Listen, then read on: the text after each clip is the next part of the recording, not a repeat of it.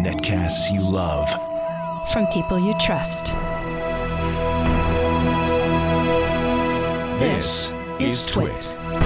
Bandwidth for Triangulation is brought to you by Cashfly at CACHEFLY.com.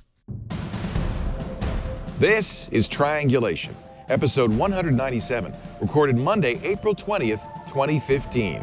Code: Debugging the Gender Gap. Triangulation is brought to you by Trunk Club. Have the wardrobe you've always dreamed of, handpicked by your own personal stylist. Go to trunkclub.com/twit and join Trunk Club today for free. And by Blue Apron. Blue Apron will send you all the ingredients to cook fresh, delicious meals with simple step-by-step instructions right to your door. See what's on the menu this week and get your first 2 meals free by going to blueapron.com/twit. That's blueapron.com/twit. And by Personal Capital. With Personal Capital, you get award-winning financial tools, unbiased advice, and a transparent view of all your investments. Best of all, it's free. To sign up, go to personalcapital.com/triangulation. It's time for Triangulation, the show where we get together with some of the most interesting people in technology and talk about big subjects. So glad you're here today, because this is a very important subject for all of us. The subject, sometimes I think guys in technology go, we poo-poo. It is not something to poo-poo, and this movie will, I think, bring that all home. We're talking with the producer and director of a new documentary called Code: Debugging the Gender Gap. It made its debut last night at the Tribeca Film Festival, and we're so glad to have its director, Hauser Reynolds, with us today. Robin, welcome.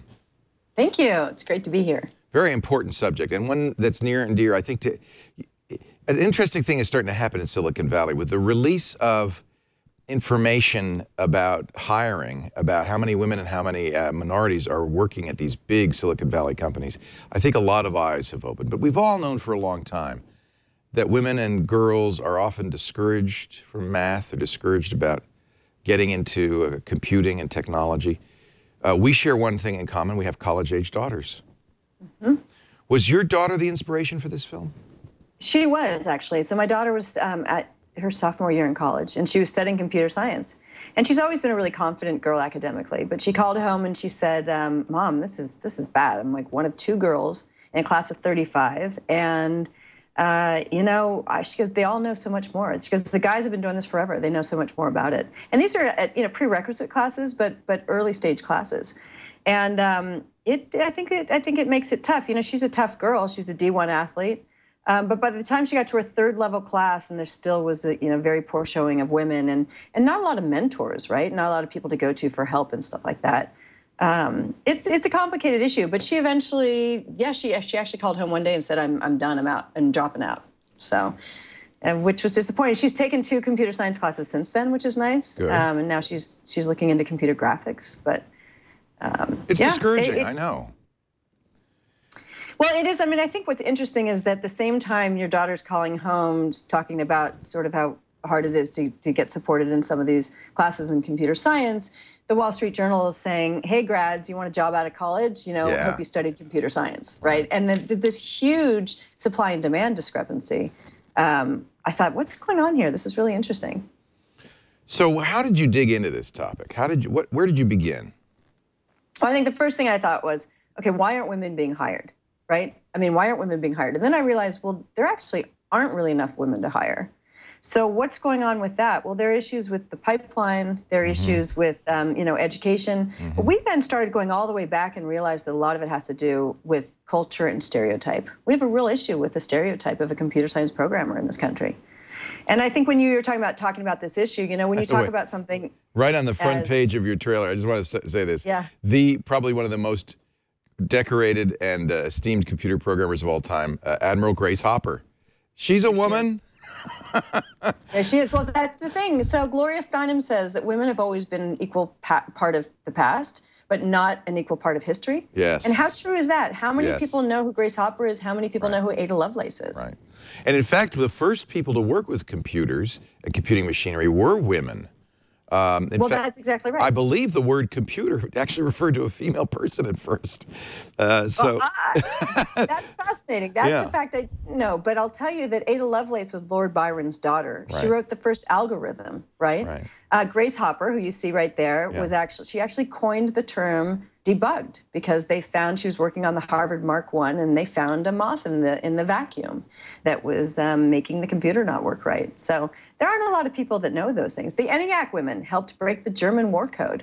Yeah, if you watch the movie about the somewhat flawed movie about Alan Turing, there are a lot of women doing the work of decoding the Enigma machine.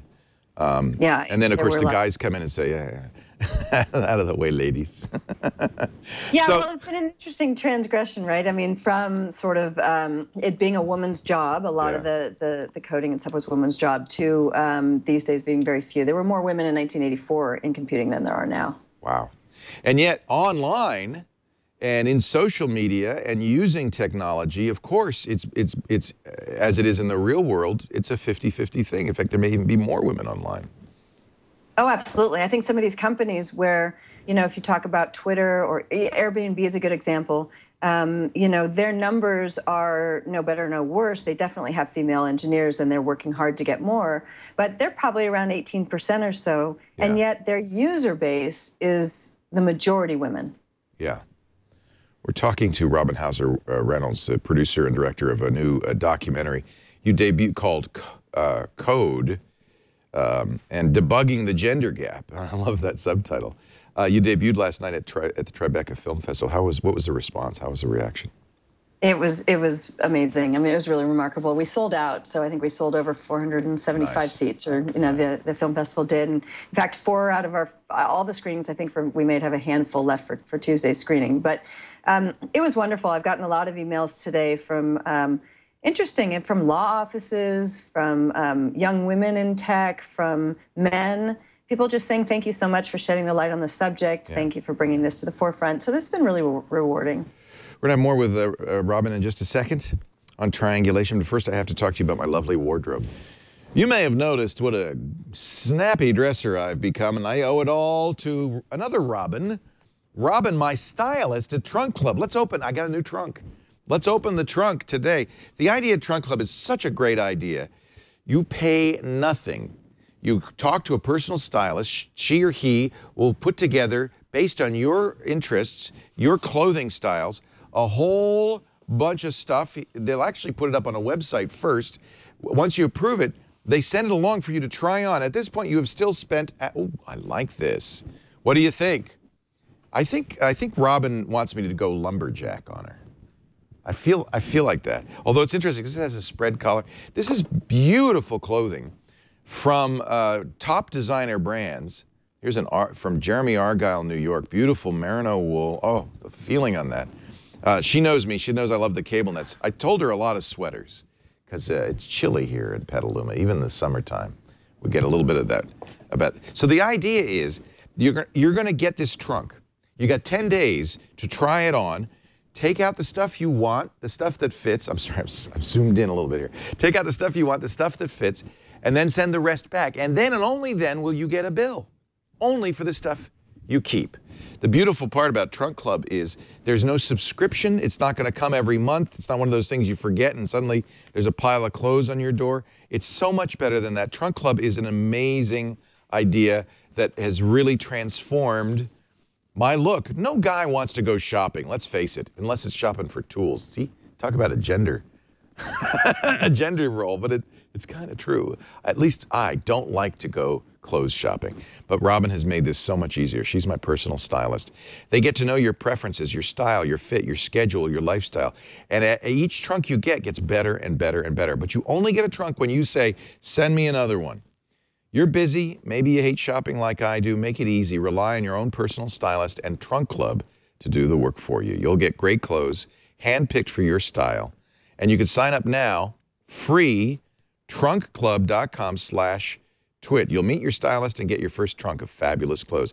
And all of this is free until you buy the clothes. Trunkclub.com/twit. By the way, I didn't get any shoes today, but I've got some great shoes Yeah, shirts, shoes, slacks, jeans, belts, jackets. She sent me a pocket square, a necktie, just some great stuff. trunkclub.com/twit. Try it today. Our guest, Robin Hauser Reynolds, is the producer and director and creator of a brand new documentary, Code, Debugging the Gender Gap.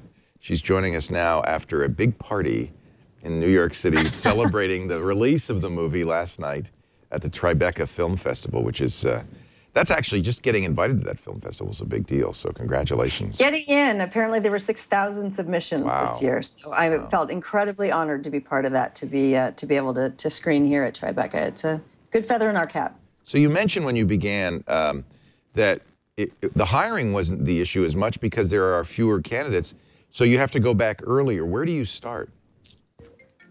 Oops. Hello. Sorry. Already the call's pouring in. There. Hey, if it's Louis B. Mayer, take it. Yeah, exactly. I already got invited to the New York City City Hall. Oh, nice. They have a female chief technology officer, so they heard that I was in town, and that was a thrill. It's beautiful. That's really great. Sorry, remind me of your question. Where do we start? It doesn't start, obviously, once you enter the workplace. It has to start earlier than that. Does it start in grade school? I actually think it starts when we're bringing girls home in pink blankets and boys home in blue blankets from the hospital, to be honest with you. I think but you know, as a parent, maybe I'm wrong, but correct me if I'm wrong, I have a boy and a girl. There are some gender differences. We're not denying that there are differences between boys and girls. I'm certainly not denying that there are differences between boys and girls, but I know from the scientists that we've talked to that there is no innate difference in a male or female brain that enables one to be a better coder than the other, or better programmer. And you start out with that. The Harvard professor, former Harvard president, Larry Summers, very, very bad thing for him to say. It said there was an innate difference between men and women in terms of math and science. Really, honestly, that was a pretty risky thing for him to say. I mean, this was a few years ago, but he did say that, and I think it offended a lot of people. There was sort of a firestorm that came up after that. But I think that there's somewhat of unconscious bias the way we, even as parents. I mean, if I were to start all over again, I think I'd do it a little differently myself. But we tend to sort of track our girls and track our boys. We let boys stay on computers longer. Yeah. We try to get the girls to come into the kitchen to bake cookies, probably more than we do with our boys. Engineering toys, especially, you walk down the toy aisle and they're all the girls' aisles. They're all pink and frilly. And the boys are the ones that are sort of more building blocks, Legos, that type of thing, right? Right. Although we have a sponsor, Little Bits, which is doing an amazing thing, and I think making it accessible to everybody. I think there's you'll see we've interviewed Lady Ada from Ada Fruit, and I mean, here's a women-run company that sells pieces so you can make projects, electronics projects. I think we're starting to see at least the goods out there if a parent wishes to take advantage of it. But we have to raise parents' awareness, too. Yeah, well, that's it. It's raising awareness, and it's getting them to understand. Codable is a really great one online, that Codable with a K, that kids, that just help them with the foundations, and they've taken the syntax out of it. So kids don't even really need to know how to read, and yet they're learning the fundamentals of coding, which is really cool. Because let me tell you, these kids are going to need to know this. I mean, it's everywhere. It's not going away, right? So the sort of the foundation of our existence pretty soon is going to be about coding. That's another point you make in the film, that everybody is going to be in some way doing that. And I think it is I don't know if everybody's going to be typing let A equals 3, but I think there's going to be, but you need to know how technology works. And I think the more people that we have who understand it and can make it, the better. And as an individual, going into life with that skill is going to make a huge difference. And now's the time to get girls ready so that they don't get left out of this. And not just girls. I mean, we need more girls, we need more boys, we need more people of color. Of course. Right, everybody. So I think there are a lot of different, code is everywhere. It's in our phones, it's in our navigation systems, in our car, it's in the hospitals, right? It's at the base of everything. So I think you're right. Not everybody needs to be a lawyer, not everybody needs to be a doctor, but to know something about law, something about medicine, maybe something about, economics is important. And just the way everybody should know a little bit about computer science. But so I agree. And the whole idea about having diversity on a coding team is that with greater diversity, they're really able to create products that are going to serve a greater breadth of society, right, of humanity. I mean, That's how a many good- more Snapchats do we need, right? Right. We need to find out what are the needs out there. And unless you have that sort of perspective on socioeconomic diversity and on needs of different people, other than the 25-year-old white male from, Palo Alto, for example, how do you know what products are really being needed out there? It's really a good point. If you look at the so-called hot apps, they're 25-year-old men made them. And I think that, it's the same thing in medicine. If you add diversity to the group of people, to the programmers, to the people who are making this, who are designing, who are thinking about it, then you're much more likely to get things that appeal to everybody. And what I really hate is apps guys design for women, because that's even worse. Well, and it's interesting. It's not to say that men can't design for women, because I think men can effectively design for women, and I think women can effectively design for men as well. Right. But I think the important thing here is that, and I think it's letting off, as Colleen Lewis says very aptly in the film, it's letting men off too easy by saying that they shouldn't be able to think, on a perspective of more outside of just who they are. We do know that there have been big marketing blunders, right, in the world when there have been a sort of a shallow perspective at the coding level, like the airbag, for example, that we use in our film. And another one I like to say is the steps at the Apple Store in Chelsea. I don't know if you've seen them, but when they were first built, they were all glass. And really cool, beautiful design. But does a woman wearing a skirt want to walk up a glass staircase? I don't think so. So, they've now sort of scratched them so that they're less opaque. Jeez Louise. Yeah. And you're right. I never thought of that. Maybe if I wore a kilt, I'd be more likely to be aware of that. So we start younger. We start as parents, not saying, "Oh, she's not going to be interested in math." We had a great guest here a couple of weeks ago who does middle school curricula on coding, and I think it's also maybe the case that getting schools to embrace coding, not even for people who are pre-professional coders or job preparation, but because it's a form of teaching form of thinking. We used to teach math for that reason, and I think that coding can be used within a math curriculum because it's the same thing. It's rigorous thinking, problem solving, weightlifting for the brain that everybody needs, even in a liberal arts education. That's exactly right. But I think also, so there's an argument, people say, well, what are we going to drop? Ancient European history? I mean, no. What do we drop? And does it fit into, is it a math? Is it a science? Is it a language? And the truth is that coding needs to be interpreted and sort of brought into all the different classes. Yeah. It can be in our English class, it can be in the history class, it can be in the art class, right? As well as the math and the sciences. So, our CTO, the Chief Technology Officer of the United States of America, is a wonderful woman named Megan Smith. Yeah. And she's making great effort to do this, to bring it in. In the UK, it's an obligatory subject in schools. It really needs to be in the United States because technology is moving so much faster than academia right now. And in the United States, we are not keeping up. So by 2020, there's going to be 1 million unfilled jobs in the US. That's crazy. Yeah. And, well, it's good. It means there's a huge opportunity.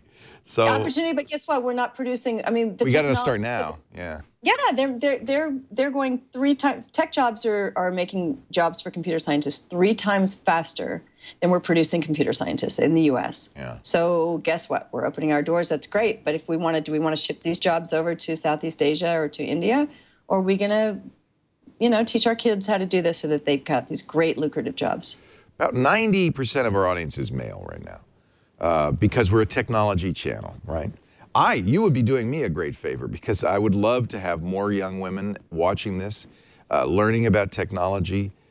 We have as many women on the air as we can because we want to make sure that they understand it's okay to do that. Our very first chief of engineering here, Colleen, was an amazing young woman who was one of the biggest geeks I've ever met. So I have no doubt the abilities are there. But what can the men watching do to make this change, to help this change go forward? Well, I think it depends on who exactly the audience is. But if there are guys out there who are men out there who are in a startup company, for example, and they're in a hiring position, I think, or even if you're just working as a programmer, I think the most important thing is to make sure that your company is a comfortable place for a woman to work, right? Yeah. I mean, we're sort of done with the whole programmer mentality. That's great. We get it. You guys are cool dudes. But I mean, I just think it's really important that women feel space in the environment. I have to tell you about the female factor. So the female factor is a study that was done it was in the Harvard Review. I think it was done at Carnegie Mellon. And it says that regardless of the individual IQ of a group of people, when you add a woman to the team, the collective IQ of the team rises. I love that. Hey, I'm just saying, okay, just saying. But it's true. And I think it's incredibly important to realize also, I mean, the effectiveness of teams go up greatly. You know that when women are involved in investing, it does better. So I mean, I did not make this up. These are studies that have been done. And I think that a lot of men would admit that actually it's really fun to have women on the team. It's better. It's better. Steps everything up. Yeah. Yeah. I wouldn't want to. So I think that's one thing that has to. I think that's one thing that has to happen. And I also think that it's hard to change a stereotype, right? But as long as the stereotype is that a programmer has to be a guy in a hoodie with, glasses, eating stale pizza and drinking Red Bull at 3 in the morning, I don't know a whole lot of women that want to get in that. And what I tried to do with the film, with the documentary, we wanted to show that people don't have to be. First of all, there's nothing wrong with a geek at all. Geeky women, geeky men. There's nothing wrong with that. We celebrate it. Exactly. Great. But we've also got to show that you can be, an athletic woman, a woman that cares about fashion, and you can still be a computer science programmer, and you can be in an incredibly creative role. Like Danielle Feinberg, who's at Pixar, is in our film. Mm-hmm. I mean, she's amazing. She's a rock star. Mm-hmm. Her team writes the algorithms that control the way light shines off the school of fish in Finding Nemo, or the way Merida's hair is, bouncing in Brave. I love right? I love that stuff that you showed and her talking about. Yeah, Merida's it's hair. fun. It's so cool. Great. It can be creative. You can be in fashion. You can be in medicine. You can be in all sorts of collaborative things being a programmer. Liz in our chat room, who is obviously a woman, said, and I think this is true, stop sexualizing. She says sex is part of the undertone at work and at school, and that becomes a real issue. I was watching Mad Men last week, and there's a wonderful scene where 2 women are presenting to a bunch of male executives from a company, and the male executives cannot stop acting like schoolboys and sexualizing the whole situation in a way that's so shocking. And yet, as a guy, I'm sitting and watching and cringing, thinking, "Wow, that happens all the time." Yeah, and it was a very powerful. And that's 1960s, right? And that's 60s, but you know what? 60s, it's happening now too. Still happening. The difference too that's frustrating, which is I think partly why Ellen Powell's case, why she had a tough time with her case. I think it was a really good thing for the women's movement, but I think it was tough because it's not necessarily blatant sexism anymore. Right. It's little microaggressions. It's death by 1,000 cuts. So it's maybe not being heard when you're, in your team or in a meeting or something like that. Yep. It's not being given the opportunity to advance. So it's not really meritocracy then for women in tech. And I think it gets tiresome, right? Yeah. Every day having to come to work proving that you deserve to be there. Yeah. Yeah, and I think guys aren't as sensitized to it. We had a book group for a while. And the women in the group finally said, we're not going to let guys come anymore because you guys talk in your loud voices and dominate the conversation, and we are effectively shoved aside. And it's not something any of the guys meant to do, but it does happen. And just raising this awareness, I think watching the film is a great way to do that. We're talking with the producer and director of a brand new film about this issue, about the issue of gender in technology. It's called Coding. Debugging the Gender Gap, and you can find out more at coding. Let's see, code. Just code. Debugging the Gender Gap. Code, not coding. There's the first mistake. What is the website? Is it CodeDoc? Codedocumentary.com will get you there. Okay, that's good. Let's use that. Codedocumentary.com. And so you can find out more. There's a trailer there. You can see more information about it. And find out where you can see it. I'll ask you in a second, Robin, where we hope to be able to see it. I'd love to see this on Netflix and places like that. More in a moment. But first, put on your aprons, guys, because it's time to cook. You got your blue apron on? You know what the blue apron comes from? That is the apprentices' aprons at the famous Cordon Bleu cooking school in Paris. And I think it's a really great choice for blueapron.com. What is blueapron.com? Well, look, you want to eat delicious meals. You don't want to eat out every day. You probably can't afford to eat out every day, and it's not good for you. So what about cooking amazing gourmet meals? There's the Blue Apron box shipped to you. It's refrigerated, not frozen though. I want to point out, with all the ingredients you need and just the right amount. See, just the right amount of parsley, just the right amount of peppers, just the right amount of spinach, lettuce. What are we going to make? Shiitake mushrooms. Oh, Greek yogurt. This is Jason. And a little tilapia? Are you going to make some? I think he's going to make a fish dish. Blue Apron menus are never repeated. Shawarma knickknacks. Black beluga lentils. All fresh, all picked fresh, freshly produced from local farms, then shipped directly to you. Every meal is balanced, 500 to 700 calories, and they're so yummy. You have several. You got 3 meals in there. Okay, crispy chicken thighs. See, they give you these great recipe cards with pictures, so you know exactly. You don't have to be a great cook to make a Blue Apron meal, but I tell you, you will become I want the tilapia meuniere. That sounds phenomenal. We're going to get Jason cooking right now. Look at that. Everything you need. Now, the really great thing is now you know how to cook this. Keep those cards. You're going to actually create a Blue Apron cookbook. They also are online if you want to get the recipes online. And it is fantastic. Everybody will suddenly say, wow, you're a great cook. Date night coming up. You're going to love it. They have family plans with ingredients that are perfect for picky kids. How about spring casserole with fennel, asparagus, and golden raisins? Piri-piri chicken with coconut smashed plantains and stewed collard greens. Incredible stuff. You'll never get the same meal twice. They'll work with your schedule so you don't have to worry about a box being left on your doorstep when you're not home. Date night cooking with friends. This is, by the way, that'd be a lot of fun. Just get that all prepared and cook it out with friends. What are you going to make? What are you making there? Is that the lamb? This is the falafel. It's a lamb falafel, and it was phenomenal. Oh, it was so good. I love this, Jason. Yeah, it was really good. You know, even if you've never cooked before, this gives you the confidence to be a great cook. Exactly. And man, your friends and family will flip their lids. It's about $10 a meal, so it's a very affordable, much better than eating out, and much more healthful, frankly. So check out this week's menu. Get your first 2 meals free. Oh, Jason, I'm coming to your house. What do you know? I'm a cook. Holy cow, that looks good. Nice job. BlueApron.com/twit. My mouth is watering.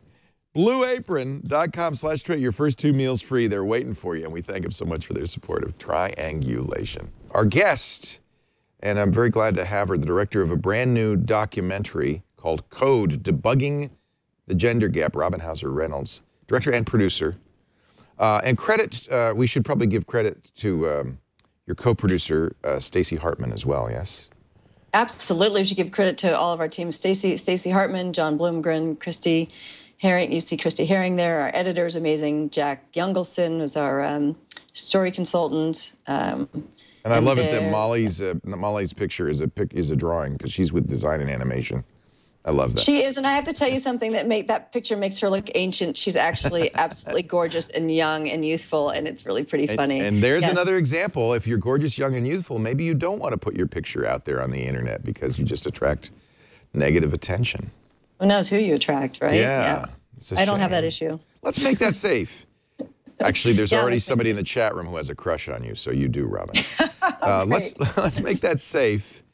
Guys, really, we got to make it safe for women to participate in this. Okay, so this is an interesting thing. I'm just going to ask you this about Leo, because there's been a term that's been going around a lot lately, which is unconscious bias, right? Yes. Is sexism in the startup culture, in the workplace, unconscious bias? Yes. And I was on a panel with Kara Swisher the other day, and she says, basically, screw that, right? I mean, come on. It's not unconscious. It's conscious, and you guys just figure this out. You guys change your ways. You know when your tendencies are misogynistic, you know when you're not being super, friendly or whatever. I mean, the guys' jokes are, the pornography on the website that's going around in her office and that type of thing. Now, I'm not a woman in tech. I'm a filmmaker, so I haven't lived that, but I've been hearing a lot about it.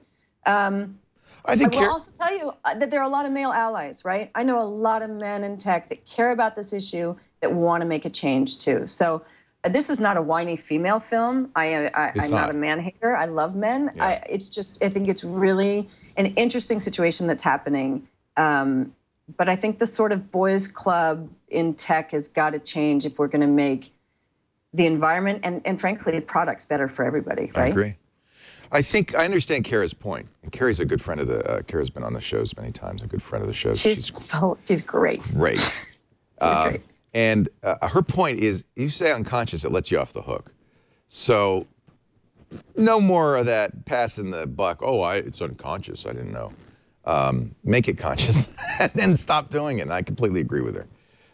Yeah, exactly. And guess what? You know, if you're 22-year-old and just new in startup or something, then you know very well, right? Because you're not, I mean, if somebody in their 50s, I mean, if somebody's got a nickname for a different ethnicity or something and it's because they're 77 years old and they fought in, the Korean War, okay, that's one thing. I mean, you know what I'm saying? Yeah. But sorry, now, I mean, if you're in tech, it's not okay. Make room for the women, make room for people of color, because we need them. Right. We all need them. Well, I think that you're really hitting the right angle, which is it's in your interest.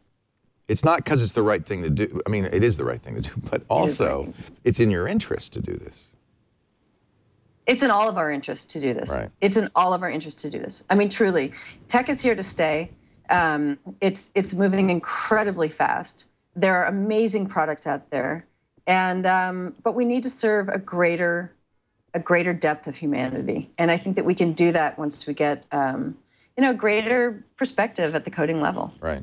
But we just need to fill these jobs too, right? I mean, that's huge. We got to fill these jobs. I think of people like Kara Swisher, like Colleen, the hardcore geek women that I've known, they did it in spite of the biases and being the only woman in the class or the only woman in the lab or the only woman in the company, and they kind of said, "Screw that! I'm just going to do it because I love it." And I think of Jerry Ellsworth, who is an amazing creator and inventor, and she just, it's not. Of course, I'm sure she's aware of this, and I'm sure it hurts, but it's a sad statement that the only people right now we have are people who are so forceful they just pushed through it anyway. Well, I think that's right. There's definitely a type of woman that makes. I used to sell IPOs. In London, I was actually working for Nomura Securities in Luxembourg. And listen, that was a male-dominated industry, right? Yep. Of course it was. Oh yeah, absolutely. I didn't let it deter me. I loved what I did. It was super fun. I'm now a female director of films. There aren't a whole lot of us. Right. But someone asked me the other day, what's it like to be a female director? I said, I've never been anything but a female director, so I don't know what it would be like to be a male director. For me, it's great. I'm having a lot of fun. I'm enjoying it. Yeah, I mean, it's okay. But the problem is that if we can't retain women in the space, which is beginning to happen, and that's a whole different story, right? That has to do with, the microaggressions. Yes, it also has to do with childcare and sort of. What are we doing to get women back in? So, for now, anyways, women are the only people that can have children. So if you want to have children, then let's find a way to make that work and retain them in the workforce. And that's a huge issue that I think that we all need to start focusing on as well. Yeah. But yes, I think you're right. I think right now to work in a male-dominated industry, you have to have a certain amount of armor around you. Yeah. You have to be willing to put up with a certain stuff, or you just have to have blinders on and charge forward. Yeah. So it would be great for everybody to make the environment a little bit more comfortable for women and people of color. Yeah. And I'm sure it has a cost for those people as well who are forced to do that. The person who runs our company, our CEO, came from the construction industry, which was absolutely a boys' club.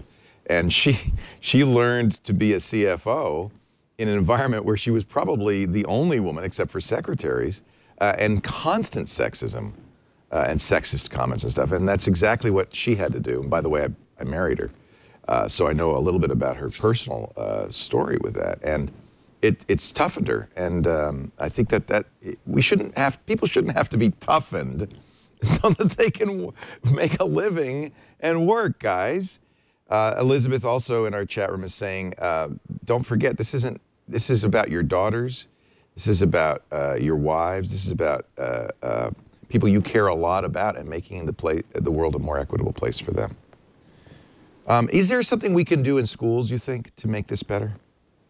Oh, absolutely. I think the first thing that we can do in schools is to stop telling people, well, you're either left-brained or right-brained, or, well, that's okay. You might not be great with algebra. You're a really good writer, or you're probably just more artistic, on that side. I mean, I remember being told that in probably like 4th grade or something. So therefore, when I got to a particularly difficult algebra problem in high school, I remember thinking, oh gosh, okay, well, I'm not supposed to be good at this, so that's okay. Whereas if I get stuck writing a paper, I'll work, my derriere off to keep at it to write a really good paper. And if I put that same effort into calculus or whatever, I'm sure I would have done really well. But when we're constantly being told, well, you're not supposed to do this, it's working against you anyway, you're just probably not going to be good at science, or you're not going to be good at math, which is unfortunately what we're constantly telling our girls. And the truth is that they are as good. Girls they are just as good. But in 7th and 8th grade, girls stop raising their hands, especially in co-ed education, right? So they don't want to be the smart girl. They don't want to be sort of the geeky girl. They want to be the popular girl and the cool girl. And I think that is very cultural. It happens in other countries also, but that's very American. And that's pretty sad, right? I mean, that's really pretty sad. So we need to instill confidence in our daughters and our nieces and our sisters. And we need to, really make it so that the school system changes such that the teachers are really encouraging every girl to say, you can do whatever you want. You can be good at all subjects. You can be good at whatever you set your mind to. There's also a certain amount of tone deafness, I think, among not just men, but let's face it, women too, who say, I don't see a problem. Oh, there's no problem. Oh, girls don't get into the math and science and coding because they're not interested. This is normal. What are you worried about? You're making this all up. How do you know you're not making this all up? Well, so look, I think at the base of this, one of the biggest problems is there are no role models, right? There are very, very few role models. So if a girl can't see that who do we think about when we think about, men in tech? We're thinking about Steve Jobs and Wozniak. And I mean, if you cannot see yourself or see women or people that look like you, right? The old verbiage, you cannot be what you cannot see. I think it's really hard. I mean, think about a young African-American man or woman. Who do they have to look toward to think, well, I can do this? I mean, there's a wonderful woman that started an organization called Black Girls Code, Kimberly Bryant, and she's a fabulous role model. I think having Megan Smith in the White House is a really big deal, and she's doing amazing things to inspire young girls. But we need more role models, and so we can have role models within a company too, right? But there's got to be somebody in your company that a woman or that a person of really any gender and any ethnicity and any socioeconomic group can go to and turn to if they're feeling like they're not being supported in that environment. Yeah. And I think that's really important. If it really is the case that it's possible to say, as Larry Summers said, oh, women just are innately not good at this, if you don't have a bunch of women you could point to who are good at it.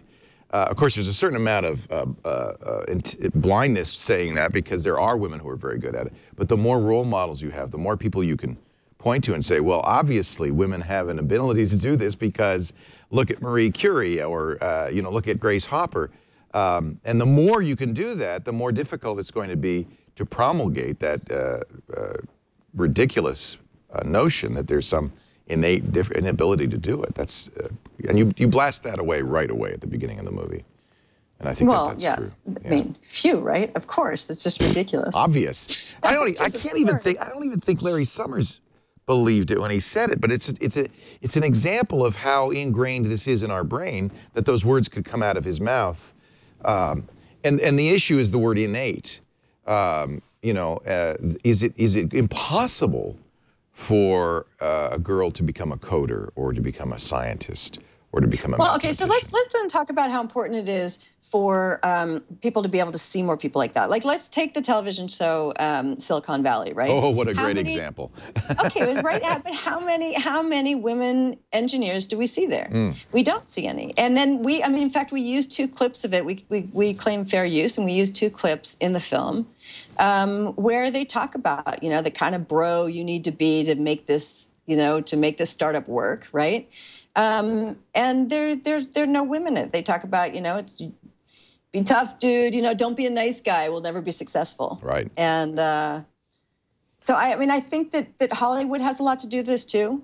Let's start seeing, women heroines that are scientists, that are, the computer savvy women. I mean, let's get them out there in films, in television, in books. I mean, that'll make a big difference with changing our stereotype. It can take a century, or it can take what a generation is what Claude Steele says. It can take a generation to change a stereotype. I think that would be fast, but I think that that's incredibly important, and so we can do that by getting into our media too, pop culture. Absolutely. CEO of Microsoft, Satya Nadella, very famously said, and he said it foolishly at a conference for women in computing, that women shouldn't ask for raises. This is a perfect example of, I think, unconscious bias, but I think also Kara Swisher's right. Maybe he should be made conscious of it. He was. That women shouldn't have to ask for raises. Just shut up, be quiet, and do good work, and we'll know. And we'll give you a raise. He said, leave it to karma. Leave it to karma. Yeah, he said, leave it to karma. Boy, let me tell you, that was at the Grace Hopper celebration, I believe. And I mean, I've heard some pretty crazy things. I've also heard some comments made when I actually felt as though the man that made it didn't mean it the way it was received. Right. But he certainly should have been a lot more careful. Right. And Alan Eustace was up on stage at a male ally panel at Grace Hopper. And he said, somebody from the audience, and it was a pretty frothy audience of women, right? But somebody said, what do women need to do to be taken seriously, to be taken as equal in the tech industry? And Alan Eustace of Google said, I think he calls himself Chief of Knowledge, or he's titled Chief of Knowledge at Google. He says, try harder. Oy. And I mean, you could hear the gasp in the audience. Try harder than what? Try harder than the men? Why should I have to try harder than my coworkers? I mean, we're there and we're trying and we're making every effort. So why do we need to try harder, right? I mean, it's crazy. And I don't think he really knew, the backlashing after that from him. And we all need look, I'm a guy, we all need our consciousness raised. Yes. And in both those cases, the flaw was, it's your fault, ladies. You need to do something differently than we do. And I, as a guy, I make a lot. What the truth is? You guys need to change. Sorry for interrupting, but the truth bad is, news. you guys need to change. Yeah. Sorry, that's where the change has got to happen. I agree 100%. What do you say to guys who say, "But gosh, I feel like it's a minefield. I can't say anything." I understand that. So you know what? I think there needs to be some sort of, this is where the training needs to be, right? This is where I think, listen, I believe in having a sense of humor. I fully believe in having a sense of humor. I think that women need to have a sense of humor. I think that men need to have a sense of humor. But there's a fine line, right? And again, I am not a woman in tech, but I'm a woman that's been in a male-dominated industry for a long time, in different male-dominated industries. And I think that here's the other problem. I think in startup culture, there's a lot of gray area now, right? What startup company have you gone into that doesn't have a bar? Right there. Drinking's allowed any time of day, come in at noon, work till 3 a.m., when maybe the mom or, woman in the group who just has a mom wants to come in at 8 and leave by 4 to go pick up her kid from school. But there's this culture of, the pool tables down there and the foosball and the keg that's tapped constantly in the really cool bar. So I think it's confusing. I think it's confusing to a lot of young men that get out of college and are sort of out of the fraternity system and suddenly are in tech. And, where does the socializing start and stop, and where is it the workday? And I think for women, you want to come into work And it's kind of hard when you're not sure which part of this is the social side or which part is the, and it's, am I making sense? I mean, I think it's very confusing. I think, though, that what this is it's like a train starting from the station. It's slow at first, and the real movement's going to happen as you get more and more women in the workplace. It starts with girls and getting them comfortable with this and saying, you can do this, don't, you know, and telling the boys at the same time, shut up. She's not any less adept at this, and you are, embrace her presence. We got a slow-moving train, but at that, it starts there, and then it will filter up. And once you have equality in the workplace, equal pay, equal number of women represented in the C-level offices, in the boardrooms, I think that then it handles itself, because the women go, well, what are you saying? Are you insane? I am trying. What do you try? Yeah. You know, one of my favorite characters in our film is a young woman named Julianne Horvath, who had sort of the famous exit from GitHub. And I remember asking her once in an interview, you know, well, so what can men do? What do men need to do? And she looks at me and had a little bit more colorful language than I'll use here, but she basically said, just get the heck out of the way, right? Yeah. Just tell men to just get the heck out of the way, because we're coming. And I love that, you know, and I actually think that it's get out of the way and let women into the space, and then let's work together. And let's work together and create some really amazing things. Love it. Right? And moms and dads, let's bring your daughters and sons to maker spaces and hacker spaces. Give them tools at home, give them little bits, whatever it is, so that they can have the opportunity it's such an exciting area. And your mind just, I mean, admittedly, not everybody is cut out for this, male or female, but I would guess just as many girls are cut out for this as boys. Give them the tools to discover this, and you may be amazed at what happens. We're going to have more with our guest. We're talking about a new movie. It's just out. It debuted at the Tribeca Film Festival in New York City last night, the big film festival. Code, Debugging the Gender Gap. Robin Hauser Reynolds, its producer and director, is our guest. Final words in just a moment. First, let's talk about money. Money has no gender bias, but you have to take care of it. I hope, I'm sure you are, because you're smart. You're saving for your future. You're planning for retirement, the rainy day, maybe your first house. And I hope you're paying attention to things like the fees, the hidden costs that your broker or the online brokerage is charging you, or maybe your mutual fund loads. Do you even know what a load is? See, this stuff is so important. And if you're saving for something, a retirement, say, and you've got high load mutual funds, it's just slicing years off it, literally years off it. That's why I love Personal Capital. The Personal Capital is really three things in one. The first service, absolutely free, is a dashboard to tell you your net worth, where your money is, how your money is being handled, and where money may be leaking away with high fees, hidden costs, mutual fund loads, things like that. It's free, it's secure. Already 700,000 investors like you are using Personal Capital just for that. Absolutely free. They're managing their wealth, they're growing their wealth, they're eliminating high fees, they're budgeting, they're doing all the things that dashboard gives you. It's hard to do this otherwise, because everything's in a different account with a different password. This puts it all together. Absolutely secure, very easy to use. They use Yodlee in the background. I asked Bill about that.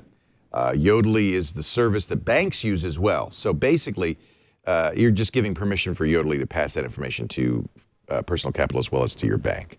Completely secure.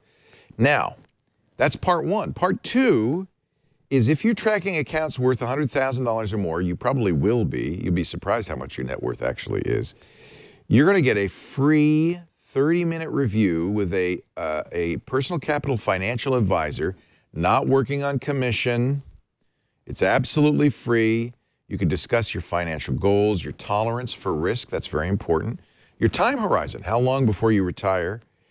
This is the way to start that retirement right. If you're 20 years old, 25 years old, 30 years old right now, and you're just getting started, it will make such a difference if you start it right now. And this 30-minute call is exactly what you need. Somebody really smart will say, okay, this is how it works. This is what you do. This is how you balance it. This is how much is in stocks, how much is in bonds. This is what you look at. And it's free, free. Now, you can then, the third part, of course, is use Personal Capital as an online brokerage. They do that as well, but that's not a requirement. Absolutely free to do all of this. No obligation. Get that portfolio consultation, and all you have to do for that is to link $100,000 or more in assets. Very easy to do, and I can tell you right now the results will benefit you for the rest of your life. The sooner you get started, the better. At least get the dashboard. Personalcapital.com/triangulation. You know what? Let's say you do the dashboard.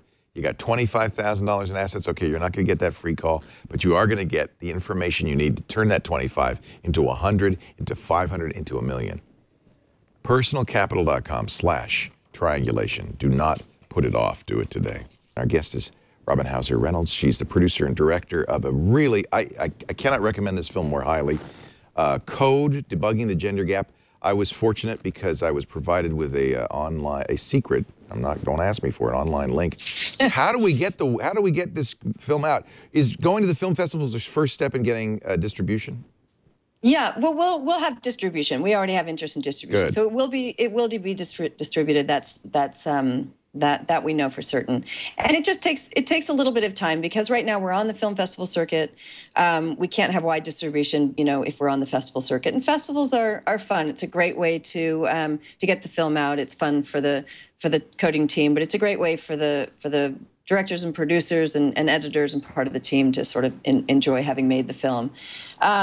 Educational distribution is a really important thing to me, so to all of us on the code team. So we will absolutely make this, film available to colleges, universities, and institutions. I'm looking for funding now. We're going to bring it down to under an hour piece so that we can bring it into high schools. I think it's really important to have it be something that's maybe 52, 54 minutes. So that'll be great. And again, already through email, we're getting all sorts of requests and inquiries on when can they screen it, how can they screen it, and then there'll be distribution too. It'll be made available for corporations too, people that want to show this to their companies. Good. And we'll have international distribution, and then eventually, yes, it'll be on streaming. It'll be hopefully Netflix. It'll be all over. We'll look for broadcast too. So. I'd say probably by this time next year, it'll be readily available. Good. You'll probably walk into Walmart and get it, so. Who knows? Knocking on wood, Robin. I think that's great. Yeah. Yeah, you had a panel after the festival last night. How did that go? The panel was great. That was really interesting. We actually had to, finally say, I'm sorry, last question. I mean, I think we could have stayed there another 45 minutes. It was great. We had an executive from Qualcomm, one from GoDaddy, another from Etsy, and it was moderated by a woman from The Verge, Addie Robinson. So it was excellent. That is one space I think where we're starting to see a lot of women is in the tech blog space, and I think that's great. And a lot of those women end up on our network as contributors and co-hosts. And I think that's the beginning of kind of starting to get the ball rolling a little bit in technology as well. Robin, I wish you luck. I think it's a great film. People want to know more. Can tell us the website again? It's coding? It's just codedocumentary.com. Codedocumentary.com. There's a trailer there. There's information about the festivals. There are a few screenings in New York still to come. Bentonville's the next one. I think this is a message that needs to get out, and I'm so glad you made the movie. Thank you, Robin. Thank you so much, Leo. It's been a pleasure. It's been really great. Thanks. Robin Hauser Reynolds, Code, Debugging the Gender Gap. I know, I need to, and we all need to get our consciousness elevated in this area, and it benefits everyone. We do Triangulation every Monday morning, 11 a.m. Pacific. That's 2 p.m. Eastern Time, 1800 UTC, if you want to watch live. It's great. We had 3 or 4 women in the chat room fighting the good fight. Thank you. And a couple of guys fighting back, of course, as guys are wont to do. The chat room is a big part of this show, so please, if you can watch live, do. Otherwise, on-demand audio and video always available at twit.tv/TRI. We have it on iTunes. We have everywhere you get your podcasts, your mobile device. And of course, the Twit apps and all the mobile devices, thanks to our great third-party developers. If you get one of those, you can just subscribe and you won't miss a single episode. And that's how I like it. Thanks for being here. We'll see you next time on Triangulation.